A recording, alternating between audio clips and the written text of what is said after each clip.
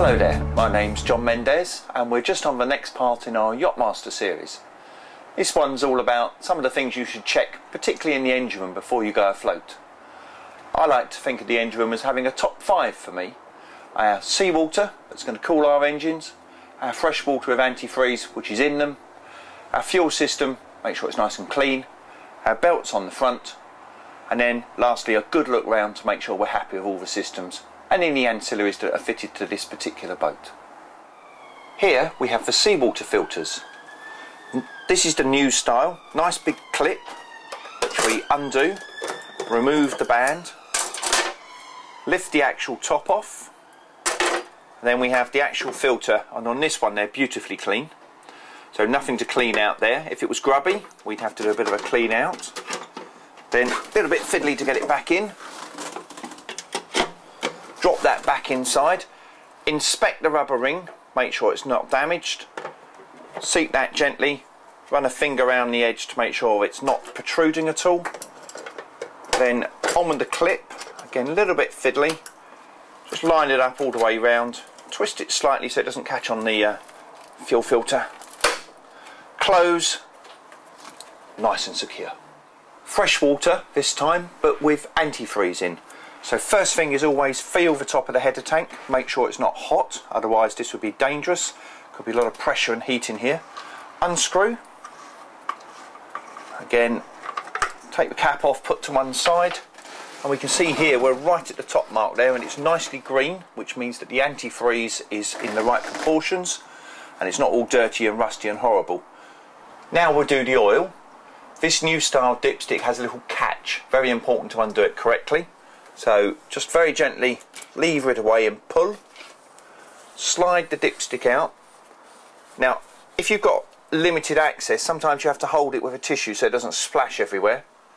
Beautifully clean engine oil on this one, and we'll give it a little wipe and then we'll plug it back in. And very important now that we get it all the way seated so we get the right level. Undo again, and now we can see the level there nicely at the top, absolutely perfect, and beautifully clean oil. Fuel filters, we're going to check that we've got the right amount of fuel in the tanks, which is done on the fuel gauges. You might have sight gauges on your tanks. Make sure the taps are open, supply the fuel to the engines. We're just going to take a little sample to make sure the fuel's clean. This type of filter has a filter in the top section, which if you need to change you unscrew, take the top off, put a new one in, and we can drain a fuel sample here by push and twist. And we just get a little dribble of fuel out the bottom there. A little bit noisy this one. Bubbling out nicely there. Turn, let it drip, and then we're just going to hold that up. A plastic cup's great for this because we can see it's lovely and clear. No bits and no water, tremendous. After the coarse filter we have the fine filter, which is also our bleed point, which is this little thing here, and this is our lift pump. So on this engine you press a few times, and when it's ridiculously hard, that's the fuel pressured, ready for the system to run. The belts on this engine are a little bit interesting because they fitted these safety covers, makes it much harder, but by carefully positioning my hand I can feel the tension on the alternator belt there, and additionally tension on the drive for the supercharger, and they're nice and tight. Adjustment on this is much harder, got to remove the casing before we can get there.